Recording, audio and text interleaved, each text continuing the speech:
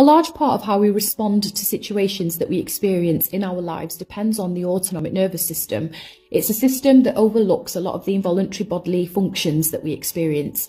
There's two branches to the autonomic nervous system, the sympathetic and the parasympathetic nervous system.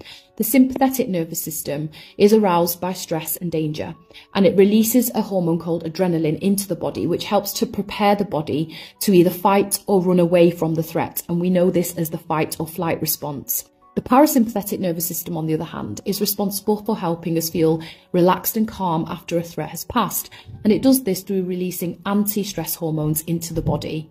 After a traumatic event, our body doesn't always recover quickly, and so our autonomic nervous system can be triggered quite easily, causing us to go into fight or flight mode. And this can happen even just by remembering what happened to us.